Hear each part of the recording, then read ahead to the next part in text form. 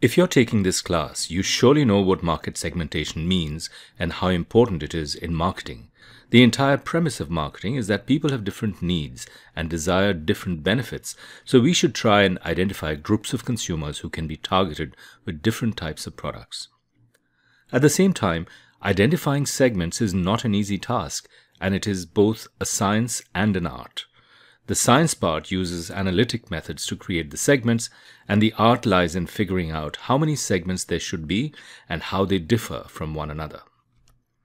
The managerial question we are trying to answer is, how should I segment the market such that customers in one segment are similar enough to each other, yet different enough from other segments to be treated differently? The research technique we will use is called cluster analysis, which is used to classify objects into clusters or groups or segments. These terms are used interchangeably. This technique can be used with any type of object. For example, you can group customers or cities or MBA programs into clusters. Broadly speaking, there are two approaches to clustering. The first is called Kmeans clustering. Here you decide beforehand how many clusters or segments you want and figure out the best way to allocate people to those clusters. This is useful when there is some practical reason to have a fixed number of clusters. For example, you might have 4 salespeople, and so you want to create 4 clusters of clients, one for each salesperson. This method is also useful when you have a large number of data points to allocate into clusters. The second approach is called hierarchical clustering, and with this approach we try different cluster sizes and find the best or optimal cluster solution that meets our criteria and is managerially useful. This is usually possible only with a small number of data points. Let's first look at K-means clustering. Let's take an example of a survey in which you have data on 2 variables, age and money spent, for a sample of 15 customers. A plot of the data might look like this. K-means clustering proceeds in a stepwise manner. In step 1, choose the number of clusters you want. This could be based on your knowledge of the data or what is useful from a managerial perspective. Let's say K equals 2. In step 2, pick the center point or seed of each cluster called the centroid. The starting seeds could be any random points. In the next few steps, they will move to more appropriate locations. The cluster 1 seed is shown as a green dot and the cluster 2 seed as an orange dot. In step 3, assign each data point to the cluster centroid that it is closest to. For example, the data point on the bottom left side is closer to cluster 1 centroid, so it is assigned to that cluster. This data point on the right is closer to cluster 2's centroid, and so is assigned to that cluster.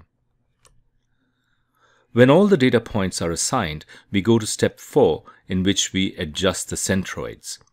A new centroid for each cluster is calculated based on the points assigned to that cluster. The centroids are moved to their new location. Now we simply repeat steps 3 and 4. Points are assigned to the clusters to which they are closest, and the centroids are adjusted to their new locations. This process continues until no more changes are needed. That is, every point is closest to the center of its cluster. In this example, we have all the green points on the left in one cluster. This group spends more money and is of lower age, so we might call them the young spenders cluster. All the yellow points on the right are in the other cluster. This group is older and spends less money, so we can call them the old frugals cluster. A key decision to be made here is the number of clusters you want. How do you decide how many you should have? There are 2 options. 1, the decision can be made based on what is useful from the management's standpoint. As I mentioned earlier, if you need to assign customers to 4 salespeople, then that's a good reason to choose 4 clusters. Or 2, you can run the analysis repeatedly, adding 1 cluster at a time, and see how much benefit there is from adding those clusters. So the question now is, how do you define benefit? One way to measure benefit is the reduction in the total variation within the clusters.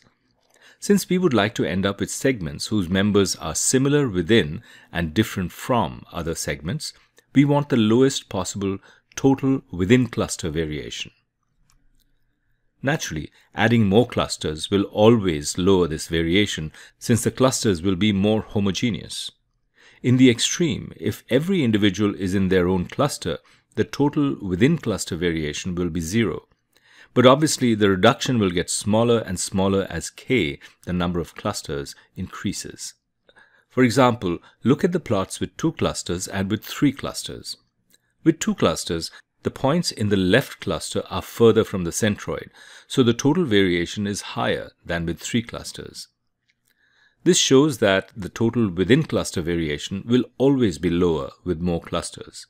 The question is it lowered enough to justify the greater complexity of having one more cluster?